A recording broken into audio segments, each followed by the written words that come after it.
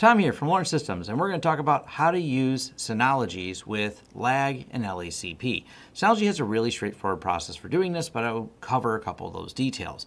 I also want to say thank you to Synology for providing me with this DiskStation DS1621XS Plus for this review. And this is a demo unit we got from Synology. Now, there are probably other units that may have been better to do this demo on because they have more ports than this has, but this is what I happen to have available right now for this video, and I am working on a review of this unit as a whole. But I wanted to cover the configuration for LAGG and LACP. I also will open up with, no, if you bond two 1 gig ports together, it does not automatically give you 2 gigs worth of throughput. I like to put this at the beginning of any of the videos I've done now on LAGG and LACP because there's this assumption that if I tie 4 together, tie 2 together, the accumulation of them will give you all of that bandwidth. And I will throw that in a very short explanation. Each stream can be as much as a single link. What that means is if I have two, let's say, Windows computers, and we have some Windows shares set up on this, and each Windows computer will want to connect to this at 1 gig. Well, if both of them connect at the same time and there's only a single cable going to the Synology, that will limit its connectivity to 1 gig, even though there's two computers that are both connected a gig because they're sharing the bandwidth. But in that scenario, if we have two, like we do right here, cables going to this, and we bond them together, each other computer also connected on this particular switch would then be able to get their individual streams both at 1 gig, provided the Synology has fast enough drives to serve up the data, but they would have that connectivity. This is where LAGG and LACP come into play, where it does figure that out for you. But that does not mean if you have a computer that you've also bonded, if the streams don't get split. And this kind of becomes a little bit tricky because it's protocol dependent. Most protocols, and like Windows file sharing being one of them, is the standard method by which it works is single stream. So that stream is only going to go across a single link. This is why connectivity such as 10 gig is better, which, by the way, this does have 10 gigs, so when I get to that part of the review. Now, before we go any further, if you can click the like button, and first, if you'd like to learn more about me or my company, head over to lawrencesystems.com. If you'd like to hire for a project, there's a Hires button right at the top. If you'd like to help keep this channel sponsor-free, and thank you to everyone who already has, there is a Join button here for YouTube and a Patreon page. Your support is greatly appreciated. If you're looking for deals or discounts on products and services we offer on this channel, check out the affiliate links down below. They're in the description of all of our videos, including a link to our shirt store. We have a wide variety of shirts that we sell, and new designs come out, well, randomly, so check back frequently. And finally, our forums. Forums.lawrencesystems.com is where you can have a more in-depth discussion about this video and other tech topics you've seen on this channel. Now, back to our content. Now, so I can play out the scenario for you and make sure you understand exactly how things are connected. This is the exact model that we're using, DS1621XS Plus, and this is what the back panel looks like on it. And it's pretty simple. There's a 10 gig port. We're not using it for purposes demo, but these ports right here labeled as 13 are two 1 gig ports that we're going to tie together. So we log into our Synology DiskStation Manager, and when we go over here to the control panel, then we go to Network Interfaces. And we have these two are connected, and as you can see, this one's disconnected. This is the 10 gig port. So we go here, and we see that they're both set to DHCP. They both have IP addresses, but now we're going to create the bond. Really straightforward here. Now, when you create the bond, you have adaptive load balancing. Does not require any network switch support and can connect to two different switches. This is kind of a neat way to do it, but it may not be the most efficient way to do it. That's one of the reasons link aggregation protocol 802.3AD LACP exists, because it is a better way to do this. But if you don't have a switch that supports this, there is the option for adaptive load balancing, balancing XOR, active standby. Active standby is more of a fault tolerant one, but there's scenarios where you may want to use that as well. So we're going to choose this right here because I do have a UniFi switch that supports LACP. And what that means is you're kind of telling the switch to handle that function and figuring out the best pathing on here. So we hit next. Which ones are we going to include? I don't know why it wants to check this one. You'll probably get some unexpected results if you bond mixed devices in there.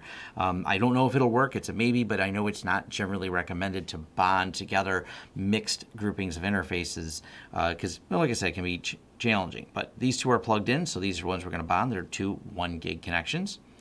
We're going to give them a specific IP address of 233 because I don't want them to grab anything DHCP. I want specifically these to have this address. And set as default gateway, sure. And we're checking that because this will be the only gateway out. So we're saying, hey, any of the other services on here, make sure this is your default. That only really applies if you're using other interfaces, but we're not. Then we hit apply. Services on each bonded interface, for example, firewall rules, etc., will be disabled once bond is created. Do you want to proceed? We're going to say yes. Now, Synology takes a little while to do this. And also, I didn't configure the UniFi switch. And we're plugged into, and we're going to jump over here, look at the devices, and it's plugged in here. There's where it's plugged in at. It's going to have some problems. And those problems are, we turned on LACP on the device, but not inside of here. So to get this working, we're just going to go over here, profile overrides, aggregate. We only going to aggregate 2 of them, so from 10 to 11. And hit apply, it'll push this provision to the switch. Now, if we hadn't done this, or if the switch was not configured properly, unexpected results, because the Synology is trying to talk LACP, and if the switch doesn't talk LACP, well, like I said, unexpected results may or may not be able to get to it. Now, one nice thing about this Synology is it is smart enough to figure out what IP address I typed in. So I typed in that 3.233. We go over here. And now I'm logged in, and we have the, go to network interfaces, and it says bond. And that's it. That's as simple as it is to have the bond working in Synology. It's a fairly straightforward step. Now, what happens if one of these links goes down? Not really a big deal. I'm going to head and just unplug one of the links that was going into it. This goes down. That's the other advantage of LACP. It is dynamic and will dynamically reconfigure this system. So I'll refresh the page here in a second. Take a second to notice this and update that we've lost one of our links. So I'll go back to control panel, network interfaces, and you can see one of them is down, but not really a big deal. But we did lose the bandwidth temporarily, and all we have to do to fix that is, well, plug it back in, and away it goes. So pretty straightforward to do on Synology. They have probably one of the easier setups for it.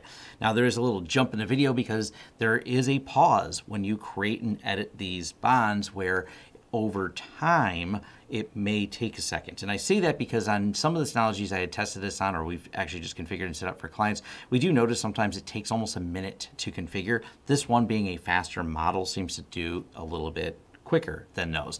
So warning that if you think it's broken or something's gone wrong, at least wait a minute before to do it. And maybe if you have a really old Synology, maybe it takes 2 or 3 minutes. So patience is not easy, but if you're a little patient, I haven't had any of these fail or have problems when I've configured them. But just a word of warning on that. Now, one thing I am curious about is what would happen if we took these together with the 10 gig. And seeing as I know it works right here, I'm going to see what we can break by doing that. And hopefully I don't have to reload everything. So we're going to actually add one more to the port aggregation. And we're also going to delete the bond. So I'll walk you through that. So let's delete it. Are you sure you want to continue? Yep. And we're going to try building the bond with one more, which is going to be kind of interesting there. So I'm also going to, well, I'm just going to change the UniFi switch right now to aggregate to port 12. So we'll hit apply on that. But I'm not sure if it's going to get an IP address, so unless I move it to a different port in the short term. So let's give it a second to go through the applying, and then we'll just skip ahead till it's done doing that. All right, now to get this to work, just a little bit of what happened. When we did this, we have ports 10 through 12 bonded together. I had to move it over to port 8 because when it's back in single mode, unless I reconfigure the UniFi switch not to have LACP turned on, well, it won't hand out addresses. So we're going to go back over here and we're going to create the bond again. Also of note is when I disabled the bond, it still pulled that static IP address back over that I had set. So let's go ahead and create it. We're going to try and create it with a mixed in here, including a 10 gig. So let's go ahead and create bond. We'll create this type here. And we're going to put all of them in there, and let me see if Synology lets me do this. Next. 192.168.3.233, so we're going to reuse the same IP address.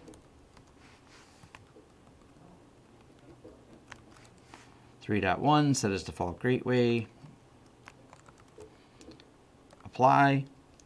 Services on each bond interface and etc. will be done. Yes, applying network settings, but now I got to make sure I plug it back in to the proper ports that are all configured, all 3 ports configured for LACP, so it will build the aggregation properly. And we'll go through it, so applying network settings, and see if it works. Can we mix the 10 gig with the 1 gig ports? I don't know. We're finding out in real time here. I did not do this ahead of time for this particular video of any testing. So we're going to find out in just a second here. And the answer is yes, I can take the 10 gig port, which is LAN 1, the 2 1 gig ports, and combine them together.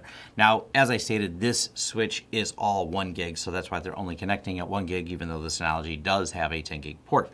And let's test something real quick here. So we're going to go ahead and ping this. And what I'm going to do is move this over so we can see the links going up and down. Well, let's put this towards the top over here.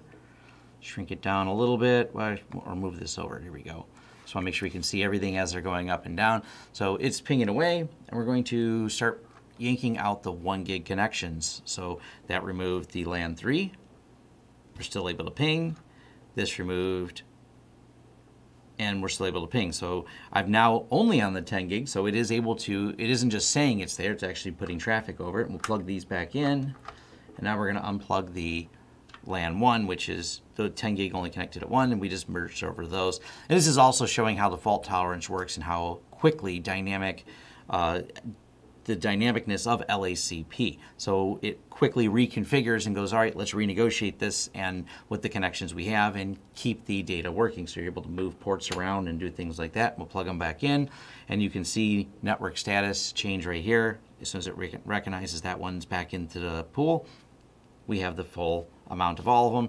And all the while, I know there's going to be some packet loss, probably, yeah, 4% packet loss. So a couple of packets to get dropped when we were switching, because if you pull the link that is active, and that goes back to what I said earlier in the beginning, where when you're dealing with streams, ICMP or ping is a single stream. So there's a stream going from my laptop to those particular IP addresses. And if I happen to pull the link that the stream had chose to go down, or LACP had decided was the connection for that one, it will drop. If I pull a connection it wasn't on, it doesn't drop. It keeps negotiating that and figuring out the most efficient way based on usage. So that's all you got to do to have the Synology set up. It's pretty straightforward. It does have that caveat if you want to use LACP that you do have to have a switch that supports it, but it's easily supported on UniFi. And that's about it. Thanks. Oh, and look forward to review. I'm looking forward to reviewing this, and maybe you are too. This has been pretty fun to play with. The review demo is still coming on this particular device. Thanks. And thank you for making it to the end of the video. If you like this video, please give it a thumbs up. If you'd like to see more content from the channel, hit the subscribe button and hit the bell icon if you'd like YouTube to notify you when new videos come out. If you'd like to hire us, head over to lawrencesystems.com, fill out our contact page, and let us know what we can help you with and what projects you'd like us to work together on. If you want to carry on the discussion, head over to forums.lawrencesystems.com, where we can carry on the discussion about this video, other videos, or other tech topics in general. Even suggestions for new videos, they're accepted right there on our forums, which are free. Also, if you'd like to help the channel out in other ways, head over to our affiliate page. We have a lot of great tech offers for you. And once again, thanks for watching, and see you next time.